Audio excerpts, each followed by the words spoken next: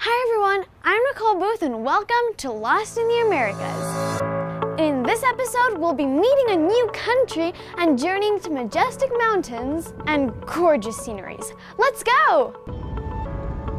Entering Ecuador was difficult by itself. Not only because I was sad about leaving Peru, but that we had to do the COVID tests.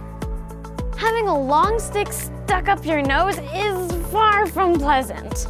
I wouldn't have been surprised if this testing stick came out of my ear. But it was over quick, and it's better to endure a few moments of pain and be safe than infect others. Luckily, we were all healthy, and after a lot of waiting, we finally passed to Ecuador. I was so excited. For the first time in such a long time, we were traveling in another country. We all couldn't wait to explore Ecuador, so we set off right away.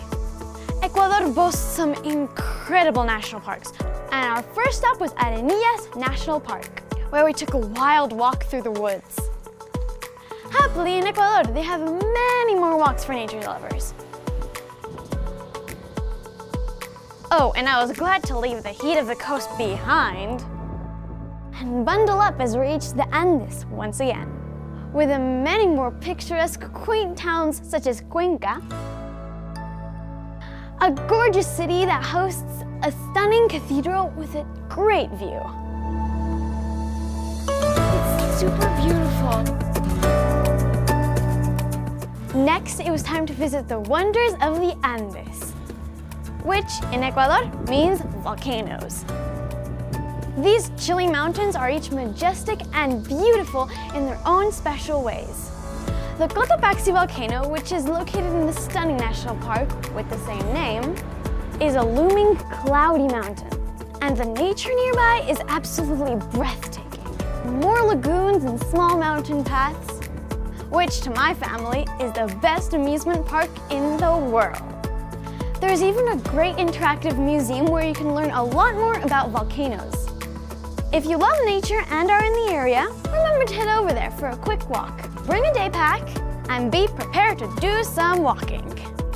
We also spent a freezing night in Chimborazo, a spectacular volcano that looks like it's sleeping under all the snow. We were incredibly excited when it started to snow.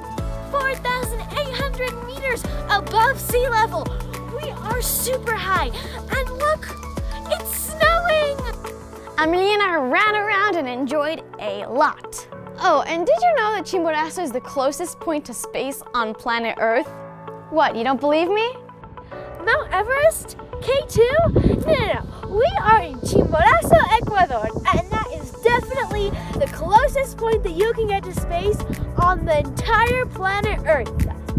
Spectacular. Well, let me try to explain. Let's take this grapefruit. It's not exactly a perfect sphere. It juts out a little in the center, kind of like Earth. Well, no offense, Earth, you're not that fat, but you do bulge out a little in the center. So, let's take this grapefruit. We're gonna draw the equator. So here's Chimborazo, and it's right on the equator. And Everest, the highest mountain from sea level, is about here in the northern hemisphere, the Himalayas. So which one do you think is farthest from the center of the Earth and closest to space? Let's take a look. Hopefully this will work.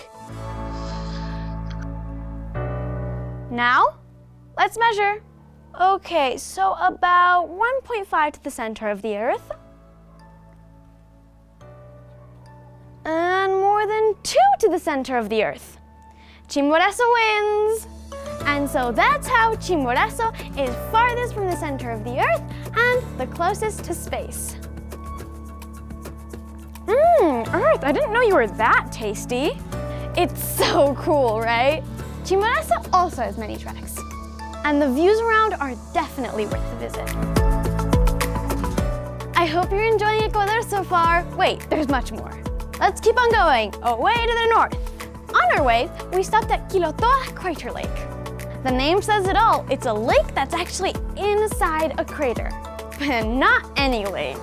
Quilotoa had one of the most beautiful turquoise waters I had seen on the whole trip.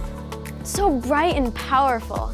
We were really lucky to get a shining, beautiful day. So we set off on the trek that goes all the way around the crater. It was 5 hours with some parts with deep precipices, but every time we saw the lake, I got amazed again. It was so stunning, and viewing it from every angle is spectacular. I'm loving Ecuador, and I hope you guys are loving it as well. Stick around for the next video because, surprise, we're going to the Amazon! Yes, it's going to be incredible. See you all next time for an incredible river, all sorts of creatures and creepy crawlies, and so much more. I can't wait to show you. Until next time.